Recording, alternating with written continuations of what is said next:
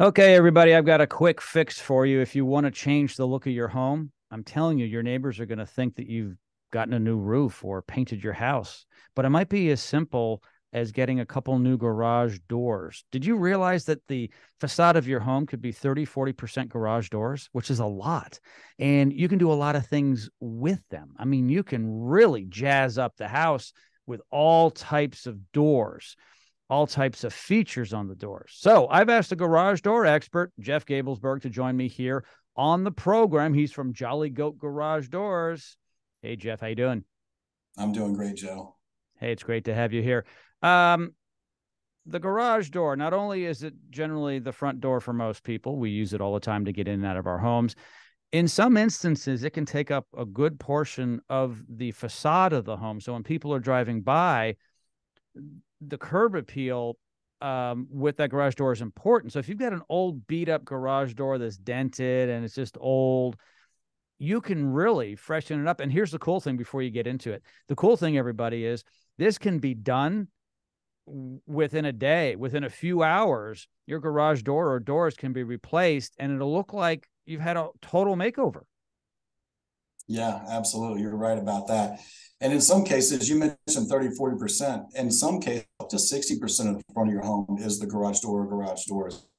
There's so many different options these days. I mean, and like you said, you can do a complete makeover, whether it's paint, whether it's whatever, but your garage door, it can literally, when you're driving down the street, most people notice when their neighbor gets a garage door replaced because it's something different. If they upgrade to do something different anyway. So many options. We've got glass garage doors out there now. We've got, overlay wood garage doors, contemporary, there's so many different options that can completely change the front of a home. There are so many options, and it's not that expensive per square foot, we'll call it. Like, so you said maybe up to 60% of the facade of the home. It's a great investment and it can be done very quickly. So, for instance, if you're thinking of selling your home, that might be the ticket, really. I mean, within a day, it's all new and it might be the thing. Because you can make it look like a carriage house door now with handles, and you can put like glass in it, have windows. I have an insulated door with double insulated glass. My doors look great, okay, and they're solid and they're quieter. So there's just so many reasons to get a new garage door.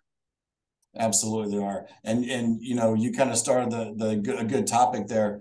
We work with a lot of realtors, and in Realtor Magazine, last 2 years in a row, they did a study, and the garage door was literally 102% Wow. ROI. Yeah. That doesn't happen on anything else you're going to do on the exterior of your home. So we work with a lot of realtors that say, "Hey, we got this home we want to sell. Here's what's going on. House looks great. The yard looks good, roof is good, windows are great, but the garage door looks horrible." So we can literally replace the garage door, and all my realtor friends say yes, and that makes a huge difference. Nobody wants to go to a home that they're going to purchase and have a garage door that's loud, squeaky, and just doesn't look good.